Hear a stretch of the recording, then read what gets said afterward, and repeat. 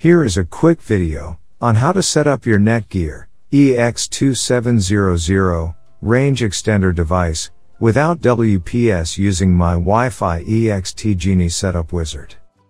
So without wasting any time, let's dive into the video. The first thing that you will need to do is take out your range extender from the box and plug it into an AC vault outlet.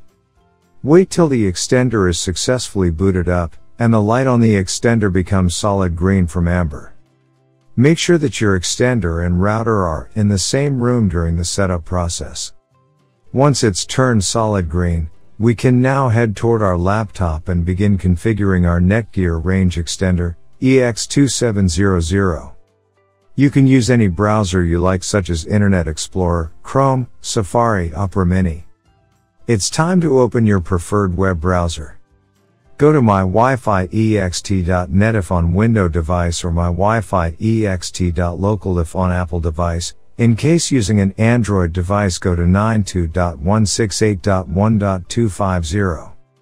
A screen appears in front of you, and now click on the new extender setup that leads you to a new page, where you will need to create a new account in order to install your extender, and this page is called the Netgear Genie Smart Wizard. Now fill in all the necessary details such as a valid email address, password, and once you are done, click on the next button. Now you have two choices, as you can either set up your range extender device as a range extender or as an access point. We are going to click on the range extender, and then it will scan for the available networks and give you a list of all the networks available.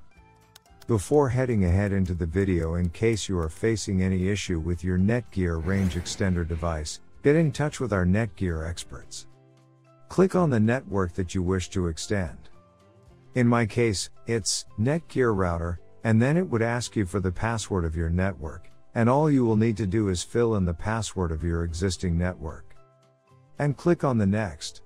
In case if the Wi-Fi password that you just typed in is correct, then your extender will establish a connection between your extender and router.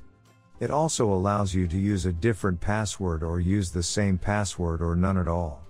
If you choose none at all, then anyone will be able to connect with your Netgear extender. I am gonna choose a new password. My Wi-Fi extender name is Paul. You can choose any you like.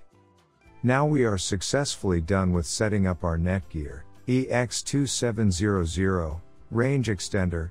Now go to our taskbar and connect to our newly set up Paul Range Extender. And open up our browser, and Google appeared, which means our extended network is working. Thanks for watching, and don't forget to smash the like button and hit the subscribe button so that you don't miss any of our videos, and in case face any problem, get in touch with the experts.